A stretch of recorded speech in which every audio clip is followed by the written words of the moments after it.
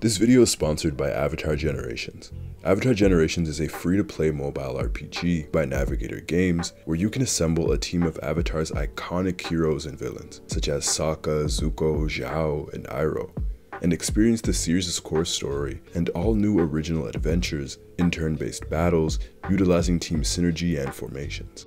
Avatar Generations' latest event, Prison Break, based on the last Airbender episode, Imprisoned, gives you the chance to access 5 new playable characters as the team tries to free the Earthbenders from a floating Fire Nation prison rig. Get the chance to free Haru, play as the Warden, and use prisoner Katara along with other characters. The story follows Team Avatar as they infiltrate the Fire Nation prison and convince Haru and his father Tyro to lead the Earthbenders in a revolt against the Warden and ultimately lead them to freedom from the prison. Avatar Generations and the newest Prison Break event are available now for free for iOS and Android devices. Download it today from the App Store or from the Google Play Store, or you can download it directly from my link in the description.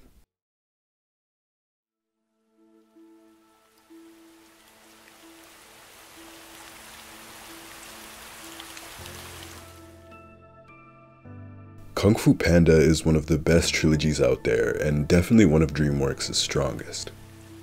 The one thing that sets them apart from so many other stories is their antagonists, specifically Tai Lung and Lord Shen. But after rewatching the third film, there is a noticeable drop-off in quality for me when comparing Kai to the two that came before him, and I want to get into why. It was always going to be a gargantuan task to ask Kung Fu Panda to follow up not only Tai Lung, but Shen, who I believe to be the series' strongest villain.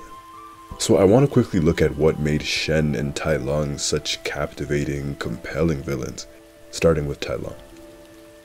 The Snow Leopard's introduction to the movie sets the stage for him. It grants him an aura, a near 5-minute long prison escape that is made possible by a single feather. In that moment, you can see the years of hard work and dedication and the natural talent that Tai Lung has, in contrast to Po. And what shines most here is his ferocity. What makes Tai Lung, though, is that he has this harbored rage and this feeling of betrayal that he has kept for 2 decades. And when his backstory is revealed to us, his rage is somewhat valid and justified. But the important thing here is that his anger, his betrayal, is something that we can genuinely feel and in some cases relate to. And even more so, Tai Lung's story is tied to Po's. The weight of expectations, the dedication to one's craft, and the burden of fate, these are all things that he and Po share. Lord Shen is all about his cunning, his mind, his inventions. The way we meet Shen in this movie is through his large silhouette, in search of metal to try and take over China. But what makes Shen truly menacing is again his connection with Po. Shen is the one tie that Po has to his past, and as this film deals with the panda's lost identity, the peacock uses Po's desperation and his trauma to his advantage. Shen gives us a reason to root against him, by directly being so manipulative and nasty to Po. What we can feel and relate to in Shen's case is how he felt abandoned by his parents, how he felt unloved, that everything he did was to try and gain their approval. Shen felt so hurt that he wanted to take over China to prove them wrong. These ideas are things that we can relate to. Before getting into what went wrong for Kai, there were some good things done with the bull. He is still a good and fun antagonist, tremendously voice acted by J.K. Simmons to match the bull's incredible design. He has these 2 massive horns, along with his size, made Kai the most physically imposing opponent that Po had to face. On top of that, he is strong. He has a great weapon in the chain blades and a truly great theme.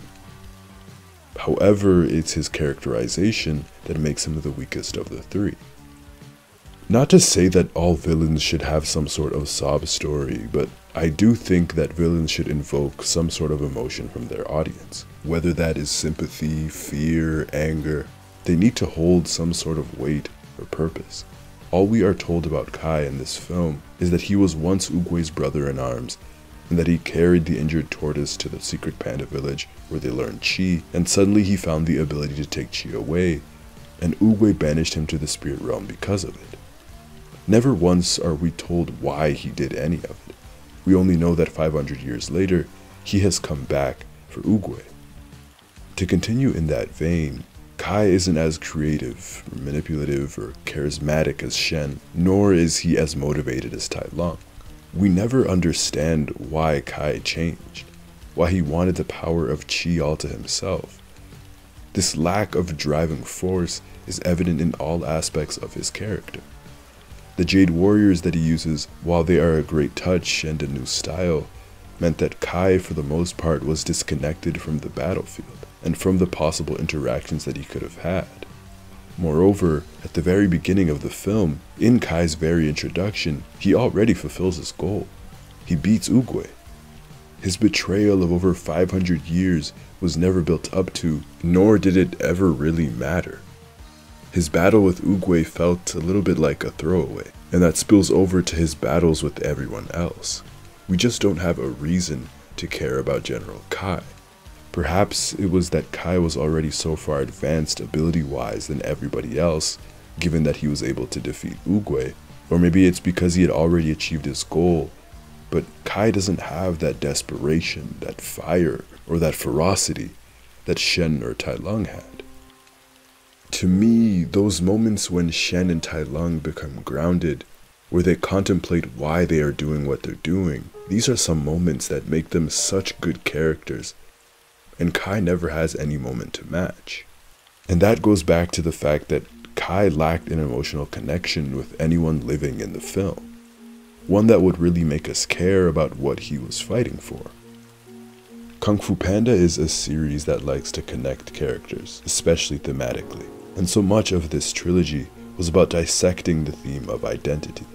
The first film was about becoming the Dragon Warrior, assuming a new role, a new identity. Tai Lung felt that he was betrayed, that he was not given what he was owed, when Oogway denied him access to the scroll, and in becoming the Dragon Warrior. That identity, that role that he worked his entire life to achieve, was taken away from him, and Shifu, who had adopted the snow leopard, taken him in like his own son, never once defended his son's character, his son's honor. And that was also tied to Po stepping into this role without having the proper tools to do so, and yet believing in himself. Shen and Po were connected, as the peacock was the one who killed his mother and separated him from his family, from his identity. They were connected through the past and through the ability to move on and live in the present, without vengeance or fear in one's heart, without letting the past define who he is and what he is. This film had no such connections between protagonist and antagonist. One interesting tidbit that this film introduced, which I thought there was room to really build upon, was the bond between Oogway, Kai, and Po. This movie was about finding oneself and mastering oneself. The film states that in order to master Qi, one must master oneself, and you must know who you are. Kai has mastered Qi. The way he takes Qi is by reversing the exact hand movements that are required to give Qi. How did Kai figure out how to do this? Did he master himself? Does taking away other people's Qi cost him anything? Does it maybe corrupt his spirit? As the film asks Po who he is, the film never asks Kai who he is, and we never learn who Kai is, and thus he never becomes a compelling opponent. Even if the bull turned out to be just an unrelenting force of nature that stalked Po until he was finally able to master Qi and himself, even that could have been a powerful antagonist for the panda, but yet we were given nothing. Ultimately, we are never connected with the bull, who could have been the yang to Oogway's yin, and who could have really explored much more of Oogway's mystique and all of his different abilities, thereby connecting us to the Dragon Warrior and what it means to truly embody the spirit of the Dragon Warrior. This trilogy is often lauded as one of body, mind, and spirit, Tai Lung being the body, Shen being the mind, and Kai being the spirit just falls a little bit flat for me. While it was enjoyable and it is a good and fun film, I just wish there was a bit more. Here's to hoping that Kung Fu Panda 4's villain, reported as the Chameleon, will give us something new and exciting to watch.